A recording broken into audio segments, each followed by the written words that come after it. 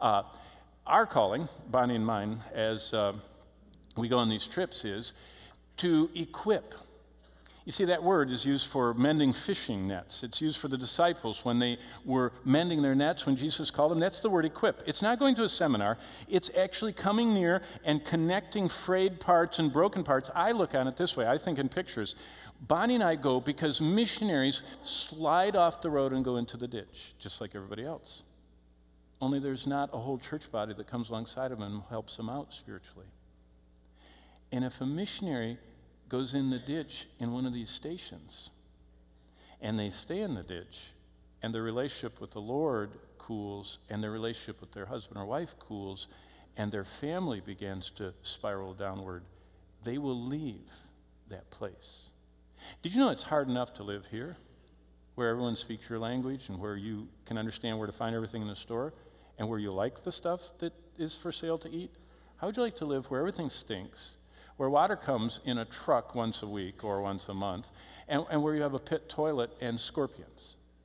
And all the people, you have no idea whether they're secretly plotting to kill you or they really like you. See, they have all of our problems exponentially. And so we get the privilege, and we've been invited, and since 1998 actually is the first time that they shipped me over to talk to religious professionals. People that are in the ministry or preparing to be in the ministry, and to equip them to stay in the ministry as they're reaching the people of the world. And what God has done around the world that we have seen is this, and this is my, what I like to call my edgerverse. You've heard me say many times. When they had come and gathered the church together like we have this morning, they, that's Paul after his first missionary journey, reported all that, now listen, this is what it is, all that God had done, but God uses people. And so God used us to encourage people that are doing things that are hard to describe. So I thought I'd just tell you a few stories, and I'll go by regions around the world. First of all, the refugees. That's primarily, the refugees are coming from over here in Afghanistan, up there in Syria. They're coming from North Africa too. And a lot of them are getting either here in Jordan or up in Turkey. As you can see, this is Afghanistan, which is right there, and this is Turkey, which is right there. And there are 2.7 million refugees right now parked in Turkey trying to get in to Europe, through southern Europe, and to get to the Promised Land. Altogether, at the end of 2015, a year ago, there were just over 4 million of them. There is an astronomical rise in that. A lot of them are parked all around here. As I said, almost 3 million are in Turkey. Iraq sending them. Syria, as you know, is getting worse by the day. And there are about 1.2 million, a little more than it says right there, in Jordan. But what is God doing among the refugees? Well, basically, and what you're going to see in this video clip is, the refugees have Christians among them.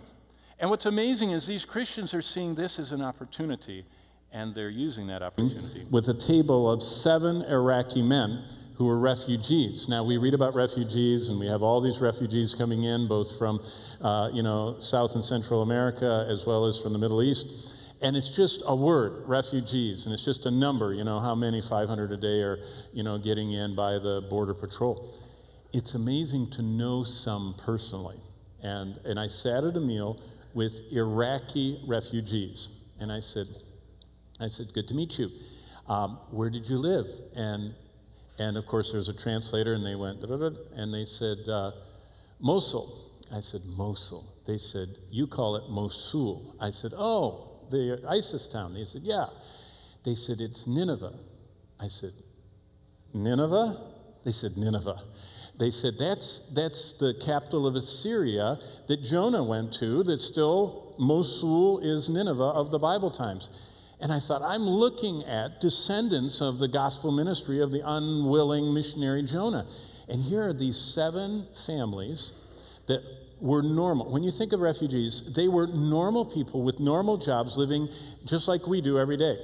One of them was a plumber. One of them was an art teacher in secondary education. Another one was not English, must be Iraqi or Arabic teacher. But whatever. They all were normal people, had normal jobs, and they got the word that ISIS was coming toward Mosul. And the word was in 12 hours they'll be on the outskirts of the city. And we don't know whether they're trying to encircle the city. So you have 12 hours if you don't want to live under ISIS rule. Well, those 7 families, it would be like it's 11:02 right now. How would you like to leave your house at 11:02 tonight? Never to return and to only take with you what you could carry. What would you take? Well, they said the first thing we did is we put our children in the car. Well, that was good. Then they had to decide, were they taking food or blankets? Were they taking furniture or books? Were they taking photo albums or what? And they had 12 hours to be gone. And when they left Mosul, they went to Jordan, the only safe island in the whole region, and they became refugees. So once you become a refugee, you're in no man's land. You don't have a passport. You're in a foreign country. They got into Jordan, and they're living in the refugee camps. The Jordanian government has graciously made housing for 1.2 million of these people in these massive camps, and they're just cubicles, cement cubicles like apartment buildings that don't even, a lot of them have windows. A lot of them don't have electricity. A lot of them don't have running water. And they basically are camping in a cement cube as a whole family from now on. And I thought, oh, that puts a different face on refugees.